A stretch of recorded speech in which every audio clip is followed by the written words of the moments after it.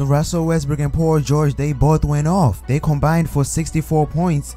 They won without Carmelo Anthony, but overall, Russell Westbrook and Paul George, they played great. Now, like I said before, the reason why the Thunder were losing before was because they weren't sharing the ball. Everyone who watched this game, all they saw was Paul George and Russell Westbrook. Even when they were winning by like 8 points and there was like 1 minute left on the clock, they were still in the game. Like, what's happening? Let them sit out. But of course, this is the problem that I have with OKC, is that when they got Melo on the court, their ball goes from PG, Russ, Melo throughout the entire game. And now they didn't have Carmelo Anthony, and I thought they would share the ball to other players, but no, the ball went from Paul George to Russell Westbrook, and Jeremy Grant, he had 10 points. Besides Russell Westbrook and Paul George and Jeremy Grant, everybody else on the Thunder, they all scored under 10 points. And of course, I mean, even if they do get the ball, they're gonna miss, but I mean, and also, I don't put the blame on Russ, PG, and Melo only, and the coach.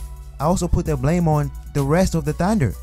I mean, they gotta step up. I mean, they gotta want the ball. They gotta make the shots too, because at the same time, Russell Westbrook can pass them the ball all day, but if they're not making the shots, I mean, you won't pass it. The Thunder, they don't have the best bench, so when PG, Melo, or Russ, they sit down, they could lose the game because there's nobody else that can carry the team. And also, if you're on the Thunder and you're not Melo, PG, and Russ, you gotta step up. You gotta want the ball. You gotta prove that, hey, Westbrook, you can pass me the ball and I'm gonna make the shots. Because we know Westbrook, he's more confident in passing it to Melo and PG.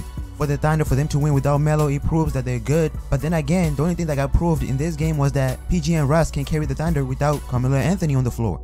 Now, in my opinion, the Thunder have to address a couple of things, because I don't see them beating Golden State if they're only depending on Russ, Melo, and Paul George.